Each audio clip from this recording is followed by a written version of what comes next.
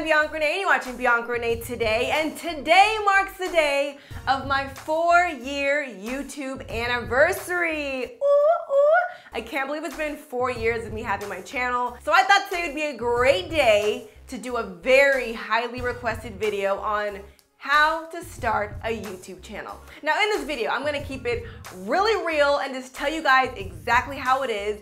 And you might not like what you're about to hear, but you're gonna need to know it if you're even thinking about starting a YouTube channel. Now, first of all, I did recently hit over 100,000 subscribers. So does that make me an expert on YouTube?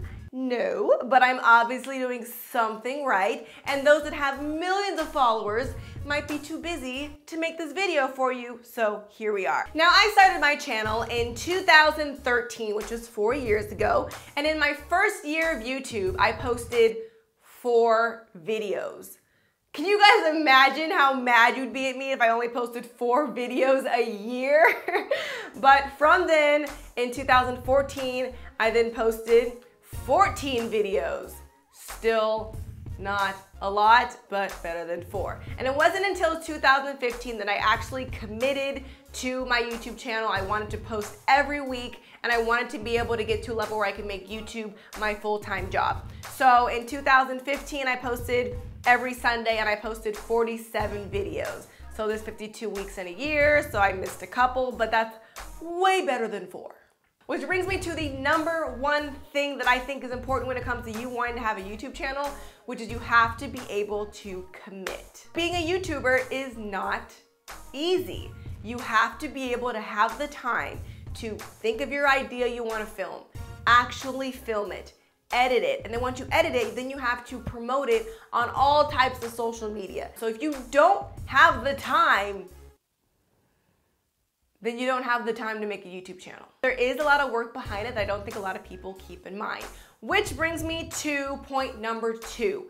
I think that you should be independent. If you want to start a channel, but you don't know how to do anything, it's gonna be hard. I don't think you should be like, oh, I have a friend that could film my videos. Oh, I have a cousin that could edit it for me. And oh, I have a third friend that like is really good on social media, and then like my team together will create a YouTube channel. No, you're doing it wrong. That is the whole point of YouTube. YouTube was created so that creators could be independent and just do things on their own. They don't need a production crew, they don't need a network, they just need themselves, their personality, and their camera, and they can get it done by themselves. The reason why I think you need to be independent is because you need to be able to be on your own schedule. If you have someone that's filming and someone that's editing, now you're worried about their schedule. So you can be like, oh, I have a great idea, I wanna shoot it now. You got your mojo going, but your camera guy is not available today. Or like, oh, I really wanna post this video by tomorrow, but you can't because the editing girl is busy. You can't rely on other people's schedules because you're gonna have to be persistent and commit to posting your videos as much as possible, and now you can't because of other people's schedule. Which brings me to point number 3, which is you need to educate yourself. You have to learn how to use a camera. You're gonna have to learn about lighting. You're gonna have to learn about editing. So you're gonna have to learn either iMovie, which it comes stock on any type of Apple product, Mac, laptop, computer, or you also could buy Final Cut, Final Cut Pro, Final Cut 10. It is not cheap, but it's what actual like filmmakers use. So if you could master Final Cut, you're using the real deal. I personally skipped over iMovie and just committed to learning Final Cut. That way I don't have to waste my time learning one to then learn another. But if you don't have Final Cut, iMovie is still a great program to use. Now, besides the technical aspect, you also have to educate yourself in whatever you're gonna be talking about.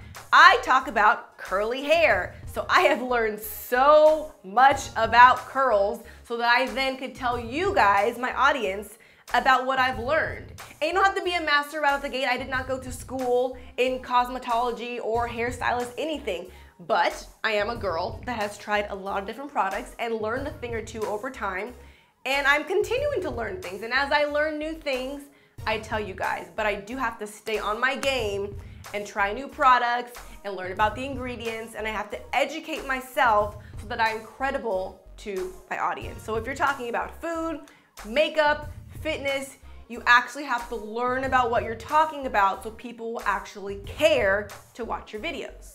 And caring about the videos, it brings me to point number 4, which is you have to have passion. Now, when I started my channel, I literally started almost on accident because I found these amazing curly hair products that worked for my hair. A lot of you guys don't believe me, but I actually struggled with my curly hair and always having frizz. So when I found something that I loved, I was so excited about it that I just wanted to tell every curly girl I've ever ran into about these products. So because I was so passionate about these products and how well they worked and how I wanted to share that with you, that's what I did. I literally shot in my mom's kitchen on a laptop using the front camera, no audio equipment, and I used the lighting from the sun that was just beaming through the kitchen. That's it. Did I have the best setup? Definitely not. But my information was important and it was something that I was passionate about. So that video today has over 500,000 views, and I literally shot in my kitchen, just being me, talking about something that I love.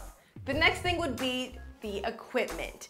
Now, like I said, in my first video, I didn't have any equipment. I literally had my laptop camera, and that's it.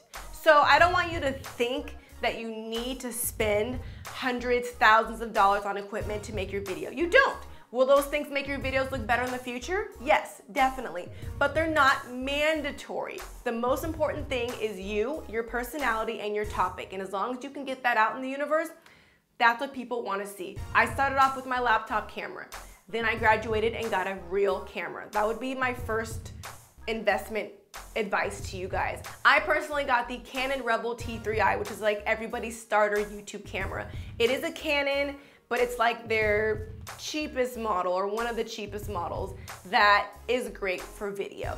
The second thing I would recommend would be audio. Audio is so important. When I look at my old videos, I can't even watch them anymore because you hear like the echo from my bathroom, or you hear like the air condition going on. Having a good mic is going to make your videos sound so much better. You could either use an app on your phone, on your iPhone.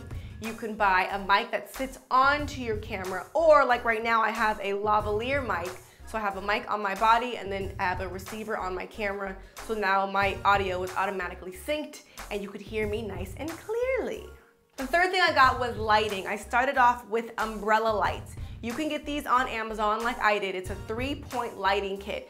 So it's a light bulb with an umbrella, a light bulb with an umbrella, and then a backlight back here to like shine behind you. Those can be around $100 and it gives you a full lighting kit. So I do like that and recommend that. And then I eventually upgraded to a ring light. So right now I'm using a ring light, which is very popular in the beauty community. But if you don't have money for lighting, if you could find just a nice big window, natural lighting looks amazing, especially for beauty videos. Another thing that I absolutely love is my little remote. So with this remote, I can change the focus and or push record and stop from a distance. So if I'm sitting behind all of my hair products or makeup, I don't have to get up and actually push record. I can just go boop, boop, and be done. This is a lifesaver and I'm surprised I haven't lost it yet. My videos have greatly evolved from my videos 4 years ago, and I've gotten my equipment over time.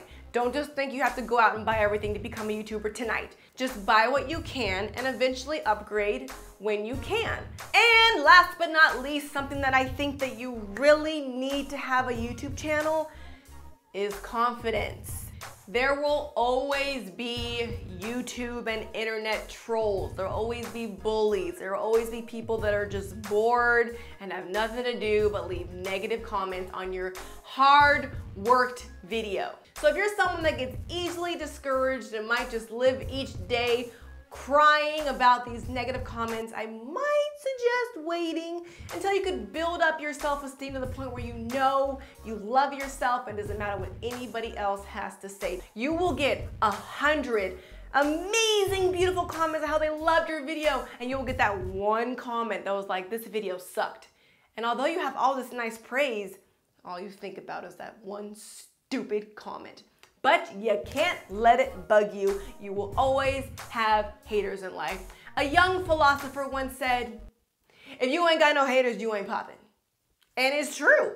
if you're not doing anything cool, they're not even gonna waste their time to say anything. So take it as a compliment. They still came on and gave you a view, and you probably got paid for that view. So thanks. And once you get a bunch of loyal subscribers, like I have, my subscribers go hard for me. Like, you could say something and they will attack you for me. And I'm just like, well, shouldn't have messed with my crew. You shouldn't have messed with my crew. And that is definitely the best part about having a YouTube channel, is having your loyal subscribers, people that always leave you comments and then they write you and they tell you how you've helped their lives, and it just motivates you to keep going. It motivates you to commit, to educate, to be independent, and to do all the things that it takes to be a YouTuber. So, side note, thank you all for watching this video and being subscribed to my channel, because you guys are the ones that keep me going. So those are my main 6 things I think you should keep in mind before even starting a YouTube channel. Now, I didn't even get into actual video tips and things you should keep in mind when filming a video, because this video would be very long. One of my tips is don't have very long videos. But I could make more YouTube topic videos. If you guys are interested, just leave me a comment, let me know what you guys want to see. But I hope you enjoyed this video. I hope you learned a thing or two, and I thank you for watching. Now, before you go, I ask that you please follow me on all social media at Ms. Bianca Renee on Instagram, Snapchat, and Twitter, and push that subscribe button because I post new videos every Sunday. I hope to see you all next week. Thanks for watching Bianca Renee Today.